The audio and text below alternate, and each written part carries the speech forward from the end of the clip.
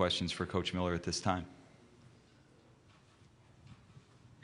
Yep, right here on the right. Trevor Haas from the Daily Orange. Coach, what did you learn about Syracuse while watching them in Maui?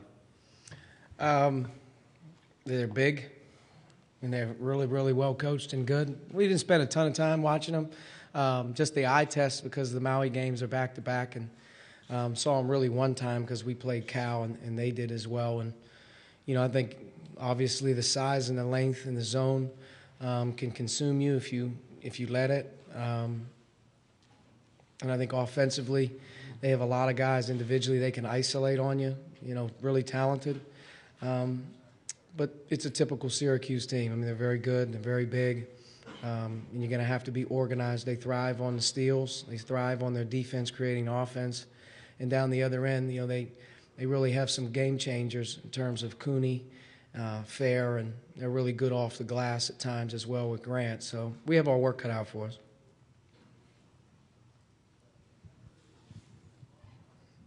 Other questions?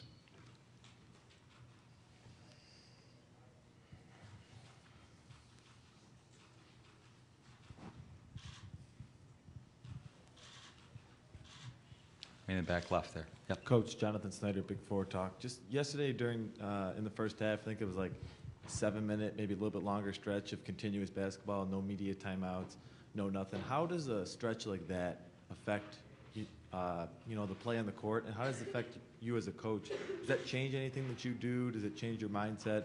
Because it's very rare that, you know, 7 minutes go by without any sort of stoppage or a whistle.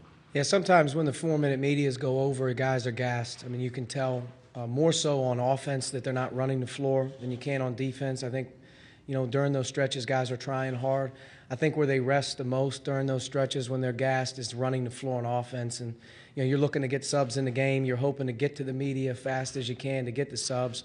But we've had a few games this season where that's happened, where you know, honestly, it goes 5 or 6 minutes. You almost have to get all 5 out. So you just keep an eye on it. I think it suffers on offense more than it does on defense. And just as a follow-up, if I could, what does that say about the quality and the high level of play during yesterday's game that there was that much time eclipsed with no stoppage, no whistle, no foul, or nothing?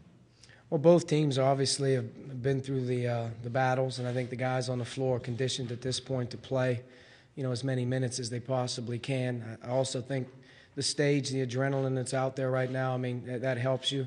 One thing about the NCAA tournament is when you do get a couple medias, they're longer than normal.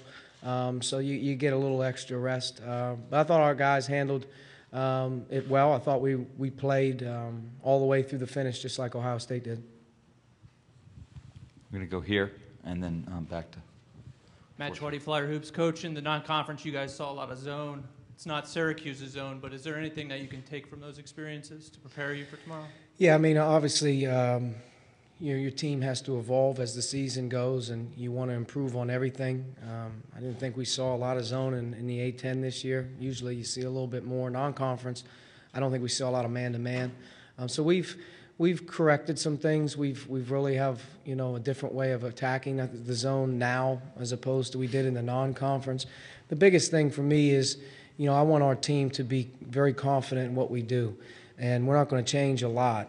One of the things we have to amp up, though, is the pace of our play. When we play against zone, we have to play as fast as we do against the man. It's the comfort level of our kids, and that's the one thing that we have to do tomorrow. That game's got to be on the run. We're here on the left, team. Dana O'Neill with ESPN.com. Archie, a lot's been made about your conference affiliation, and we've got 3 sort of Big East teams here tomorrow playing. How much does that really matter, and how much is it really just about you building a schedule and a program? And does the conference affiliation really matter to get you here? I think the conference is always something that you take great pride in being in. In particular, I think the Atlantic 10 is underrated.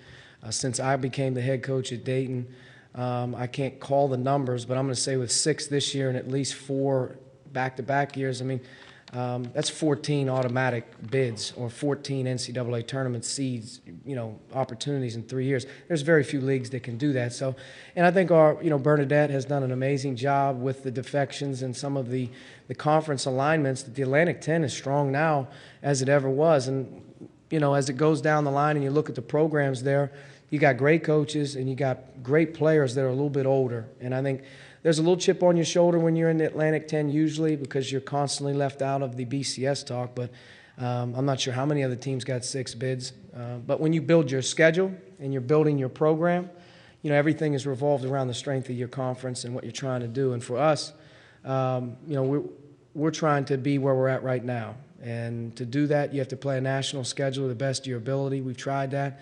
And we had to take the next step in our league, which we hadn't done in a while. And I think this year, getting 10 conference wins, being right there for maybe a bye, you know, we were a lot more confident this year in a good league. So for us, we're building a program.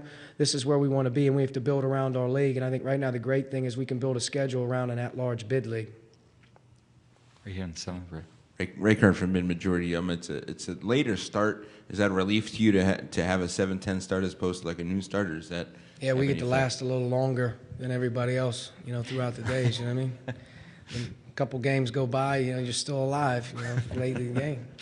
I don't care when we play. You know, we're excited to play in general. I think a 7-10 tip in here, the environment with Syracuse being here is going to be one heck of a scene. Right in the front. David Jablonski, Dayton Daily News. With all the distractions, all the attention the Flyers are getting around the country today, how do you just make it about basketball for the next 24 hours?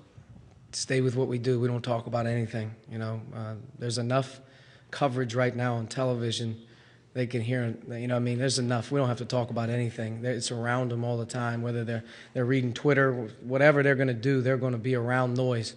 For us to bring up noise, that's not what we do. We don't talk about anything other than the job at hand. Proud of our guys for the way they've handled, in particular, last month. And I thought coming into yesterday, we did a really good job of being ready to go. And I want to be ready to go on Saturday, so we're going to stay with what we do. Right here on the right.